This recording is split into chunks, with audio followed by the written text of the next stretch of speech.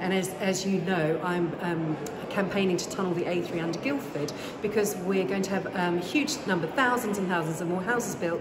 All of those houses are going to come with cars, and it is incredibly difficult to get people in Guildford out of their cars and on sustainable transport. But I think there is a genuine will from the people of Guildford to try and make sure that we hit our net zero emissions by 2050.